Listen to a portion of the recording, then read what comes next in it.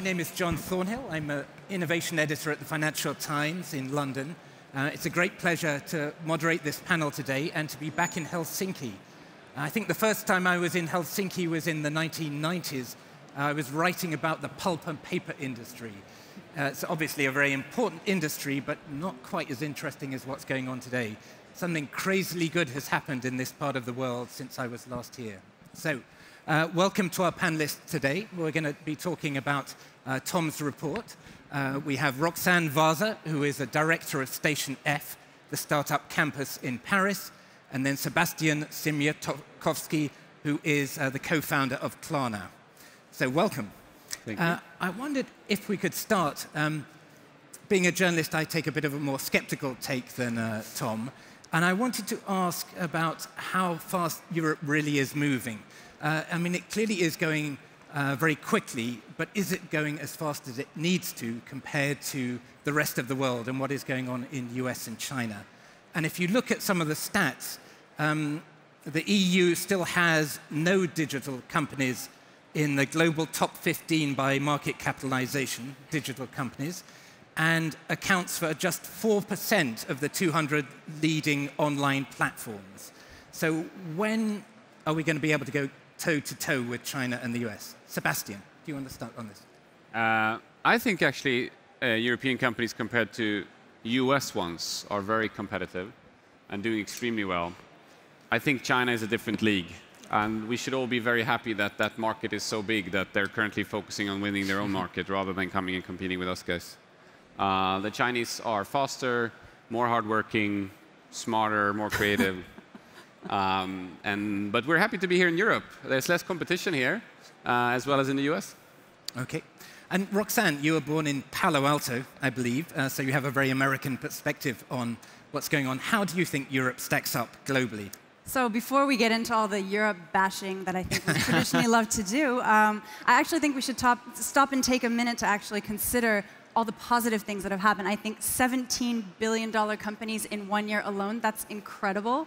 The number of developers being ahead of the US, having increasing numbers, that's not something that we should overlook. I think Tom mentioned in his presentation as well the number of IPOs. Some of the biggest IPOs, if you want to consider it, in Silicon Valley this year were European companies. So I think that's stuff that we really cannot ignore, and actually it's just a matter of time. So your question was about time, and I will let Tom tell you when that time is.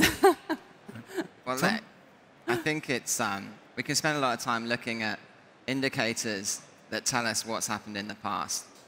Or we can spend time, which is what we're trying to do with the report, to look at the data to give us an indication of what's happening in the future. And I think for a long time we've been talking about the promise of European tech.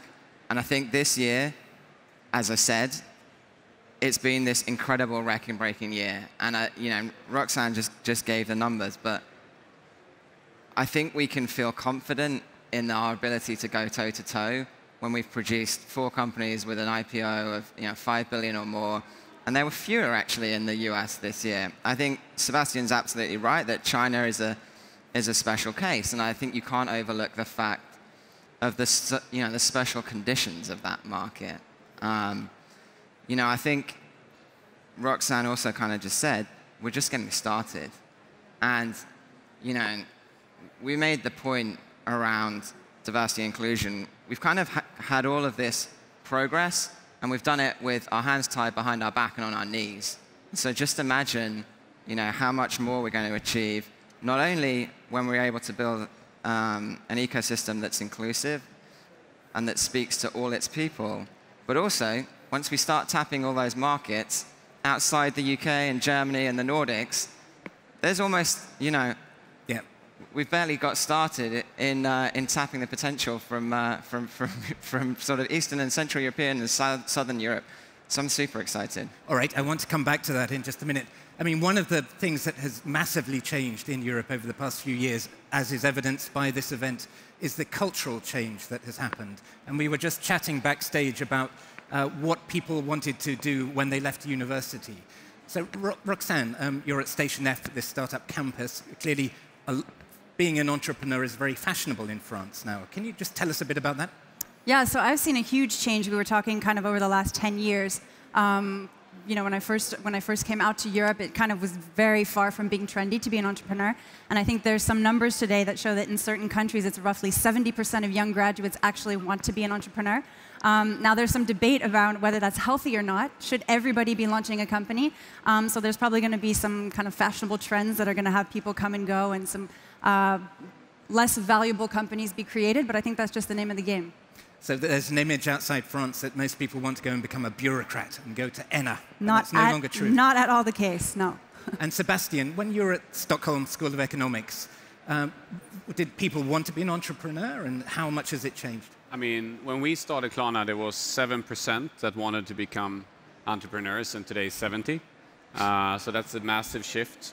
Back then, I mean, you got to remember, this was before the financial crisis. People wanted to go and work at Goldman Sachs and Morgan Stanley and McKinsey, which is not the case anymore, right?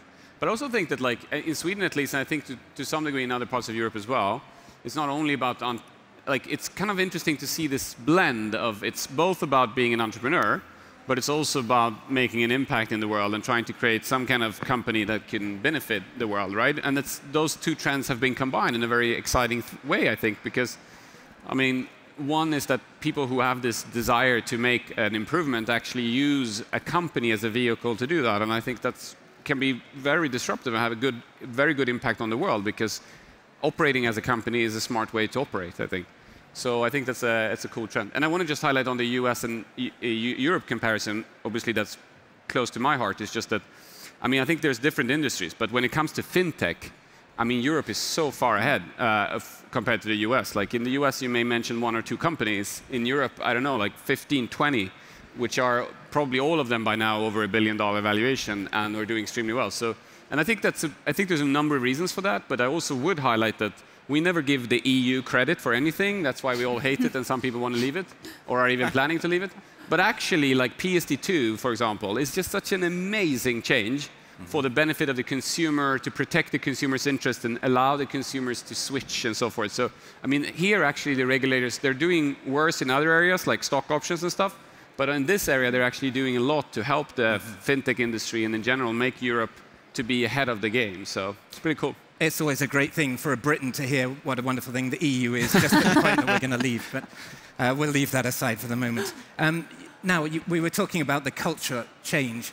One area that clearly does have to change a lot more, that was identified in the Atomico report, is on the issue of gender and inclusion and diversity.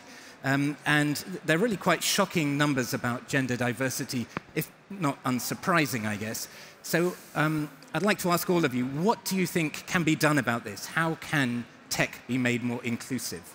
Roxanne, do you want to start? So I'm really glad that we're talking about this, because it's a huge issue. And I'm glad that we also called it out a little bit by what it is, because I do think a lot of people consider it to be someone else's problem. And nobody actually comes out and says, yes, we are an all-male team, or we have issues with inclusion and diversity as our team. So I'm really glad that we actually put our finger on that. Again, I also want to be realistic. It's not a European problem. And I do think that means actually there's a huge potential for Europe to even take the lead as a worldwide leader in actually changing that and making a difference. Now, what actually needs to be done, there's a lot of different things, a lot of organizations that are out there making suggestions kind of on a grassroots level. But I think we actually need a different type of movement today. Like we've had a lot over the past year and a half around Me Too. It was a lot of calling out bad behavior, and I'm sad that we had to go that route, but apparently people didn't know what was bad behavior. And now I think we need a movement kind of in the opposite sense. What is good behavior? What are initiatives we should be doing and recognizing, and things that we should be following? So I think we kind of have to take a different approach now to the way things are handled. Okay. Sebastian, what do you think on this issue? Look, I think it's all complex problems, so unfortunately there are no silver bullet solutions, right? And I think it's a lot of mixes, but I think that some important aspects are obviously into role modeling, and as people get more successful, highlight the cases of that. I think diversity obviously stretched beyond gender as well. I mean, in our case at Klarna, for example, we have 80 nationalities, so people from 80 different countries working there. So I think that again, our ability to kind of recruit from all over the world, bring people and so forth, these are also things that drives an improvement. And what are you specifically doing to make that happen? Are you going out and finding? Yeah, I mean, in our case, it's actually the problem is Stockholm is just not big enough. I mean, we have Spotify, we have ourselves, we have iSettle, there's a lot of successful companies. and we can't find enough people. So bringing people from all over the world. Now, it's because of the current political winds, it's becoming a little bit more challenging, but Sweden has been a great country in that sense to be able to bring talent from all over the world.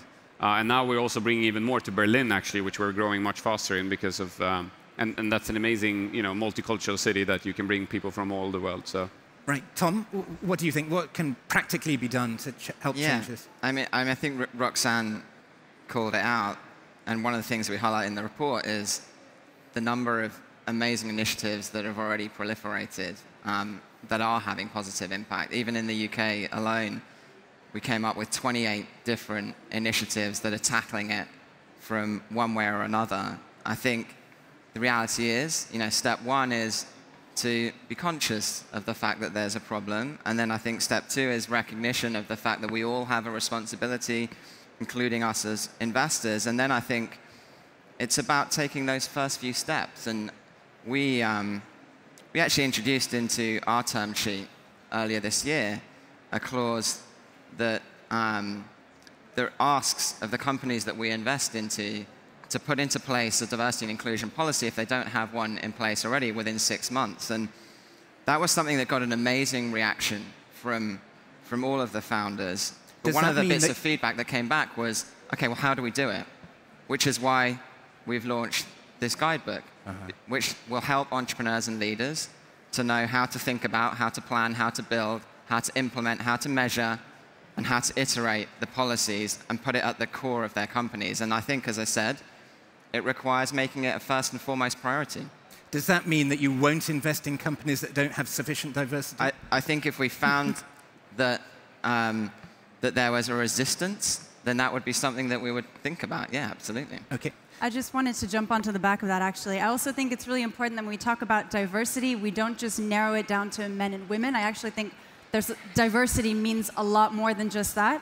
I think one thing that we tried to do, for example, at Station F, is also address underprivileged entrepreneurs, people that are not just coming out of business schools and engineering schools, but also people that may have very, very different backgrounds and struggled quite a bit, and they don't have a degree, and they're a refugee, and maybe they've had a very difficult situation. And I think that's also something we really need to address and consider with the different diversity initiatives. Yeah. Now, one of the other things that came out of the report was that, as Tom has been saying, tech is going right across Europe now. It's not just confined to London, Paris, Berlin, Stockholm. Sebastian, I wondered if you could give us a sense of where you think the next kind of hotspots are around Europe. As you said, Klarna is now operating in lots of different markets. Where do you think the next hotspots are going to be in Europe? I'm not sure if it's the next. I mean, Berlin has been on the map for a long period of time, but I just feel that it has a lot of prerequisites that other places are lacking, right? It has cheap housing, cheap accommodation, and it's also a very attractive young city for young people to come from all of Europe. More so, to be honest, than Stockholm, even though I love Stockholm, it's amazing in many ways. But so just in general, I think the prominence of Berlin is going to continue to rise, to be honest. It's center, and it's a popular place to be. And then hopefully, we'll see more parts in Eastern Europe as well happening. I mean, I think what's cool today is also, I meet so many founders today which would say yeah, we are 4 people here, and we have a couple of developers in Ukraine, and we have this and that, right? So I think nowadays, this whole video conference, we talked about that 15, 20 years ago, people are going to work on a distance, but actually the technology is starting to get to a maturity level where actually you can work on a distance from each other in a way. So start seeing companies that are more geographically spread out as well, which is pretty cool. Right. Now, it used to be said that 10, 15 years ago, entrepreneurs in Europe went to Silicon Valley. 5 years ago, they went to London, Paris, Berlin, Stockholm. What's happening in France, Roxanne? I mean, if you set up a business in Lyon, would you stay there, or would you come and work in Station F in Paris? Yeah, I think France has changed dramatically. I mean, you said it. A few years ago, I think people would look at France. If you were a foreigner and you wanted to build your company there, you would laugh and you would not even consider it. And today, that is not the case at all. We see tons of international entrepreneurs from around the world wanting to come and base their companies there. I think, obviously, some of it has been impacted by Brexit, by Donald Trump in the US, by high Silicon Valley prices. So we see actually people, instead of going to those locations, now they're coming to France. And I think you can be based anywhere you want. I mean, I think Sebastian said it great. You have teams that are scattered throughout Europe. You can be based one place, have your team somewhere else. You can even hop around. I see entrepreneurs now that they'll be 6 months here, 6 months somewhere else. And I think that's beautiful, and that allows you really to become an international company. Right. Sebastian, you were talking about what the EU has done to create more of a kind of digital single market, but there are still lots of areas where it's deficient. And one of the charts in the report, which I thought was quite interesting, was that so many companies decide to open their first international office in the US or even Australia than they do necessarily in their neighboring country. Now, Tom points out that that's because they don't necessarily need to open an office in a neighboring country. But still, there's very much a focus that you have to make it in the US, and Klarna itself, you're operating in the US. When do you think it will be when Europe really does have a kind of single digital market, that it will be just as easy to operate in Stockholm as it is in Paris, as it is in Berlin, as it is in Belgrade? I mean, language barriers will always exist, of course, but I do think that one of the fallacies of the EU is that they have harmonized the business rules, but they haven't harmonized consumer rules, right? And so consequentially, as you move throughout Europe, the consumer rules, like specifically for us in banking, it's even worse. But just in general, it's a problem that there are specific setups, and every country will interpret these consumer rules in different ways, even though they're officially recommended. Just look at GDPR, even that. So the point is that, like, I think that's the kind of next challenge. Obviously, currently, it's a little bit challenging to drive that political change through the EU. But I think the problem with the EU really is that currently we all sit and vote for people to go there to grab as much money of that coming back to ourselves. And any organization that is built up on everyone trying to grab as much as possible benefit from it is not going to be a very successful one. There has to be a revival of the idea that as us sharing something and making some sacrifices jointly to achieve a greater common good, that is the reason behind doing it, and that's what's going to make it better. And unfortunately, that's not where the political climate is today, right? Yeah. So. And in France, Roxanne, I mean, President Macron has clearly been very interested in the whole kind of tech sector, and he's been a very kind of pro-European president. Is he going to be a kind of driving force for some of these changes we need to see? I hope so. I think just jumping on the back of what Sebastian said, I actually have seen quite a bit of change with regards to the number of companies that actually consider the US as their second market after their local country. Just in the past few years, I think we're seeing companies that now they'll actually consider the US much, much later in the game, and they consider launching a number of European markets at the same time or from very, very early on. So even if maybe the numbers don't show it yet, I think we're probably at the beginning of a new trend. Tom. I just want to make one extra point, which I think is we should embrace this. Because we've been talking a long time about how do we grow the ambition levels of the companies that emerge from Europe. And ultimately, we want to build global winners. And I think being a global winner requires winning in the US too. And so to the extent that that's on the roadmap, whether it comes first or whether it comes after an expansion in Europe, it's absolutely the type of ambition that we want to see. And there's, as I said earlier, we're seeing more and more European companies cross the pond and have success, and that's a great thing. Now, one of the other points that you made in your presentation was that how little institutional investors tend to put into VCs and startups. And I met Reid Hoffman in London the other day, who was talking about his whole philosophy of blitzscaling.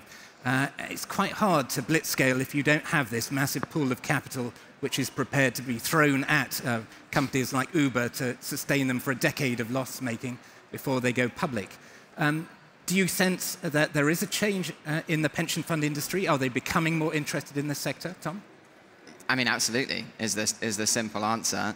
But I think it's not necessarily as simple as they start to recognize what's happening and the money flows. I think there are some structural challenges that need to be overcome. Not least in terms of the ability to deploy certain check sizes.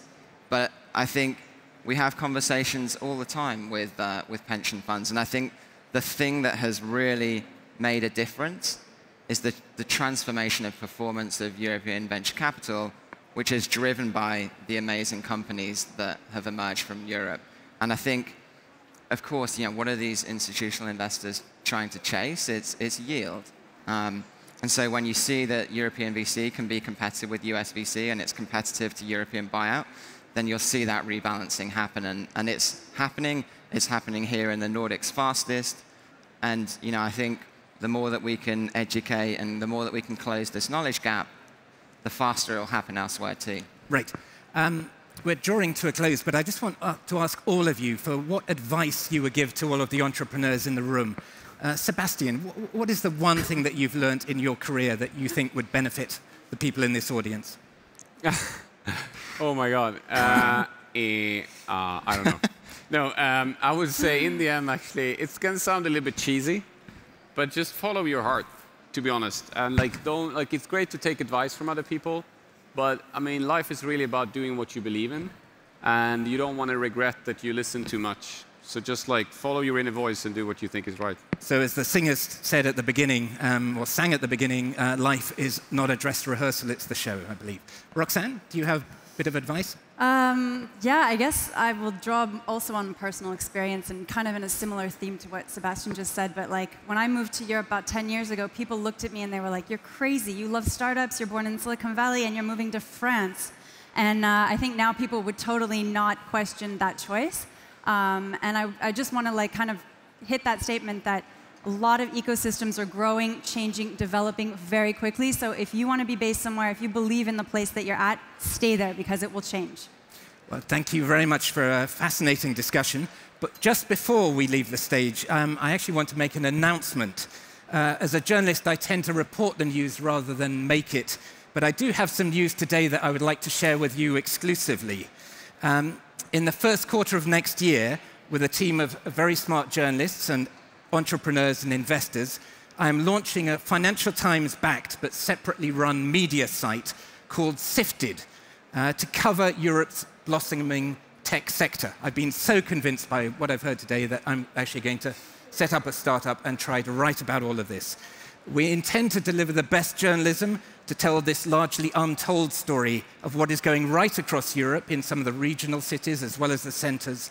We will focus on many of the issues that we've been talking about today, and we want to sift the best of the content that's already out there to help you as entrepreneurs. We've already hired 5 great reporters, including Maya Palmer from the Financial Times. Not only is she a great tech journalist, but she is also Finnish, so she can really speak your language in all senses of the word. And she will actually be moderating the next session. We are going to double our team over the next few weeks, and will launch in Q1 of next year.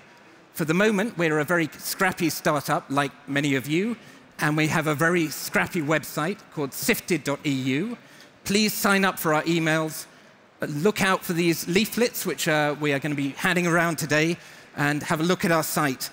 We want to create a media platform for you to share your big ambitions and achievements, and to give you and Europe a stronger voice in the global tech debate. So thank you very much to all of our panelists for a wonderful discussion, and on to the next session. Thank you.